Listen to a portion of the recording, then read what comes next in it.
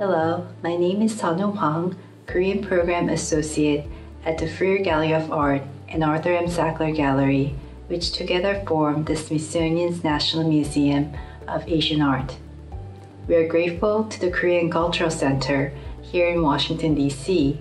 for their encouragement to create this video, which celebrates our museum's commitment to exhibiting Korean art and culture.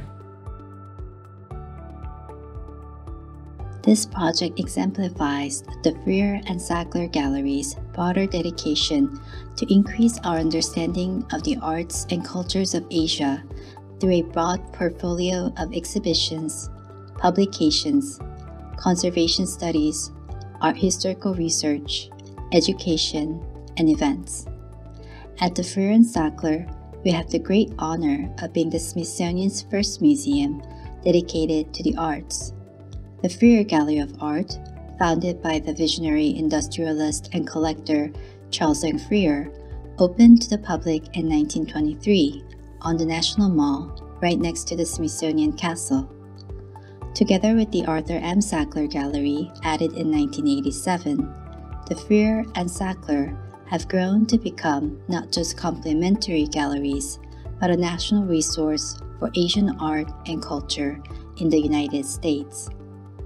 When the Freer opened its doors in 1923, the gallery's assembly of Korean art was unparalleled in quality and historical scope. The simple forms, spare decoration, and monochrome glazes of Joseon period tea bowls first attracted Charles N. Freer to Korean ceramics. He later expanded his collection to include Goryeo Dynasty celadon and rare examples of exquisite Buddhist paintings. Today, our Korean collection includes almost 300 Korean ceramics spanning the three kingdoms, unified Silla, Goryeo, and Joseon periods. The notable strength of the collection are celadon wares of the Goryeo period and tea bowls made for the Japanese market in the Joseon period. The current show in the gallery, entitled Rediscovering Korea's Past, was designed by Louis Court, Curator Emeritus.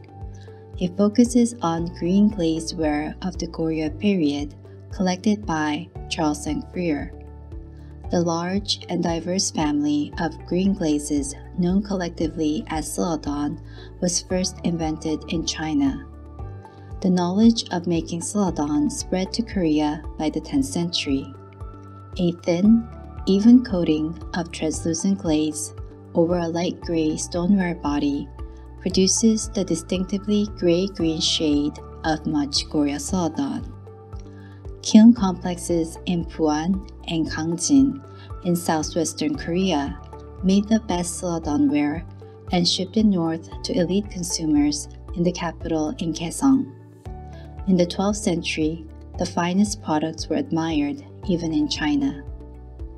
However, it is surprising to realize that the great achievements of Goryeo celadon were once largely forgotten as tastes changed in Korea 600 years ago. While green was the representative color of Korean ceramics during the Goryeo period, white became the preferred color under the Joseon dynasty. White porcelain replaced celadon in temples, palaces, and homes of the elite and became the most popular and widely produced ceramic type. The revived interest in Goryeo celadon occurred in the late 19th century when long-respected tombs of royal figures and nobility from the Goryeo period became vulnerable to looting.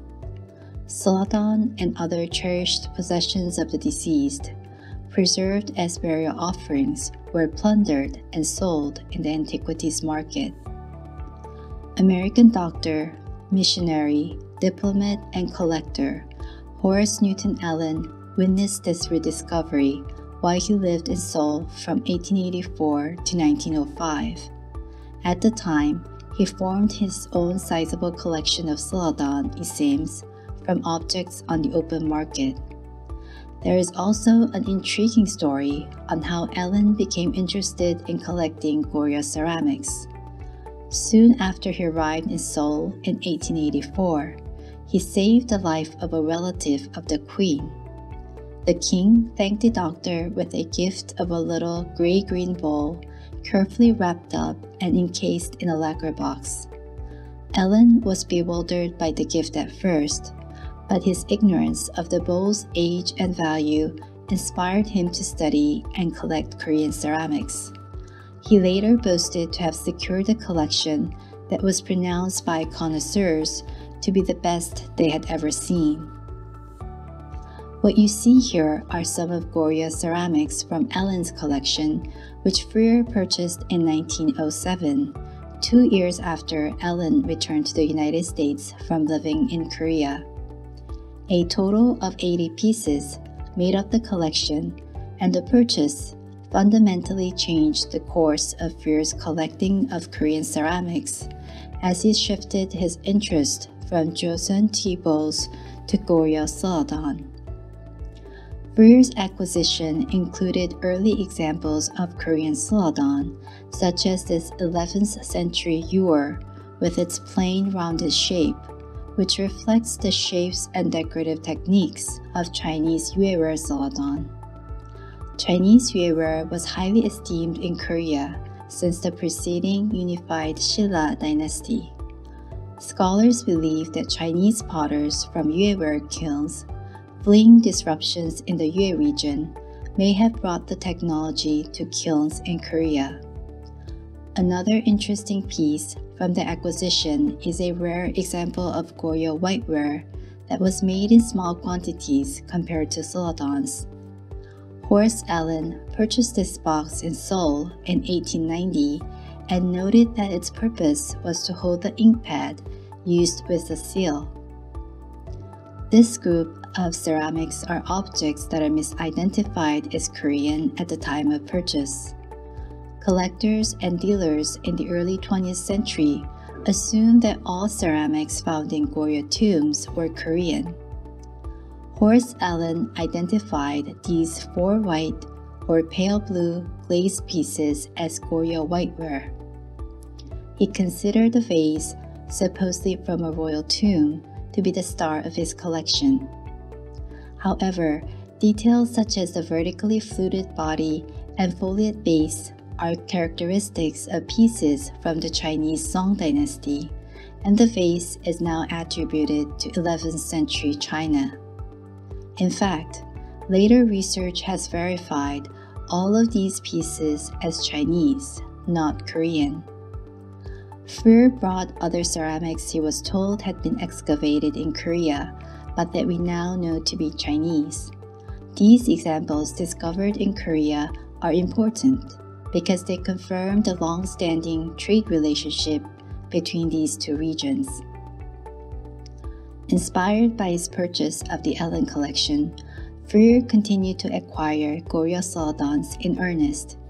He bought Korean ceramics not only in New York, but also in London and Kyoto. In 1915, he purchased a rare ewer with red painted decoration applied under the glaze. The color is derived from the mineral copper.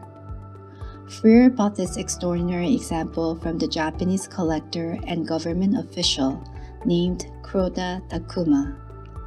This ewer is inspired by the shape of a lotus bud, its tight blossom emphasized by deep copper red pigment which outlines each floral petal. Little dots of white liquid clay are also applied to the petals as naturalistic accents. Goryeo potters bravely experimented with copper red pigment beneath celadon glaze, but obtaining the desired color was notoriously difficult. If misfired, the pigment would turn dull gray. Not surprisingly, only 2 other ewers like this one are known in the world. One was excavated from the tomb of a court official who died in 1257 and is now a national treasure of Korea. Certainly, a team of highly skilled potters must have made all 3 ewers. As with the other 2 surviving examples, a scene of small boys holding lotus buds in a pond is portrayed around the shoulder of the vessel. A tiny frog on the handle held a cord connecting the lid that is now missing. Today, we are able to enjoy this beautiful piece in the gallery thanks to the keen eye of Frere as a collector. Charles and Frere closely worked with Yamanaka and Company, a prominent Japanese art dealer with a gallery in New York City, to expand his early Korean holdings. To diversify his collection, he purchased ceramic types not represented in Ellen's collections. One example is this water dropper, which takes the form of a duck, trailing water plants from its beak. The hollow vessel was used to prepare ink for writing or painting. Water would have been added through the opening in the back and poured through the open beak into an inkstone where it would have been mixed with ink powder ground from a dried stick of ink. Another example is the combined table and stand in dark glaze. Korean potters achieved the dark glaze through a distinctive method, first coating the vessel with a runny solution of dark iron-rich clay called a slip, then covering the application with translucent celadon glaze. As you can see, the result is a deep-toned glaze that appears to shimmer with an iridescent sheen. Besides Goryeo ceramics, Frere also collected objects in other materials, including bronze vessels recovered from Goryeo period burials. The color of this bronze bottle, reminiscent of celadon, is a result of years of corrosion, acquiring a greenish coating called patina. A related strength in the collection, which is not currently on display, are two Buddhist paintings, also created during the Goryeo period. In 1904, art dealer Siegfried Bing purchased this painting featuring a single Buddhist deity for Frere in Paris. 2 years later, Frere purchased another work depicting the central-seated Buddha Amitabha surrounded by 8 attendant deities from Yamanaka and Company. Both of these paintings were known as Chinese at the time of purchase, but the later research verified they are Korean works of art painted during the 14th century. The visual characteristics of Goryeo Buddhist paintings include saturated mineral pigments, extensive use of gold, and detailed designs representing woven textile patterns. Today, only about 160 of these exceptional paintings exist worldwide, and these works are 2 of 16 Goryeo Buddhist paintings in museums of the United States. The diverse and varied collection we have viewed together in this gallery reflects Frere's deep interest in Korean art and culture. Thanks to him, the strength of the Korean collection in the Frere Gallery of Art lies in Goryeo celadonware, as more than half the ceramics in the collection date to this period. If you have enjoyed the works from the gallery and would like to learn more, I invite you to check out Korean ceramics in the Frere Gallery of Art and Goryeo Buddhist paintings, a closer look online catalogs on our museum's website. Thank you for watching, and we also hope that you will visit us to see the gallery in person when the museum reopens.